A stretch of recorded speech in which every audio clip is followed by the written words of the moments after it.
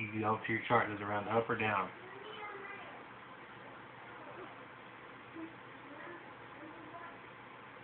Yeah. And this, you gotta carry this number down to your answer. 6,800. This one. You're doing your hundredths place. Hundredths. Hundredths. Hundredths. That's your tenths. Hundredths.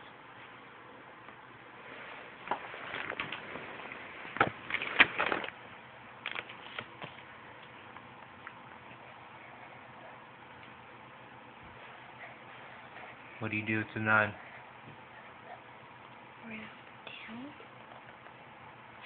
Where's 9 up here? That is your house and Bebe's house. Bebe is above 5. You are below 5. Just look at this. Is it greater than 5?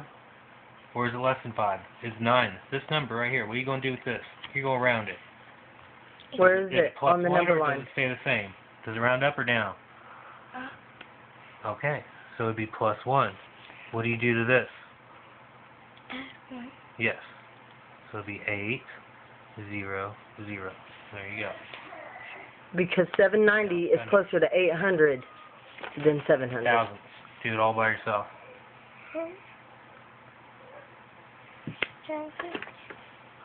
The box number is the number you round. This is the one you change.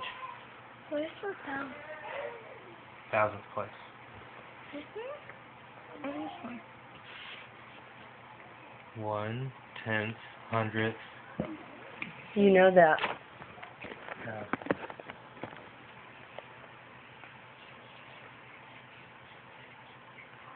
Let's wrap it up. Mhm. We're just going to change to a 5 and 3 0. And this 5 3. Perfect. Hold up. Did I write that problem right? Yeah.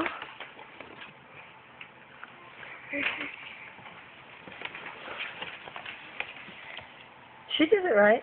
9. That's the answer. What's that say? Don't worry about that. Oh, I messed that up. 10,000? How? It looks right to me. Right to the thousand. My bad. What'd you do?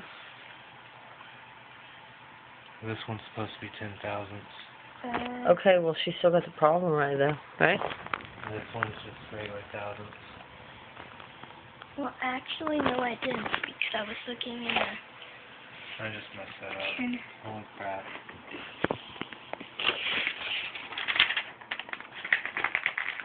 While I was trying to power, maybe even your 5 would say.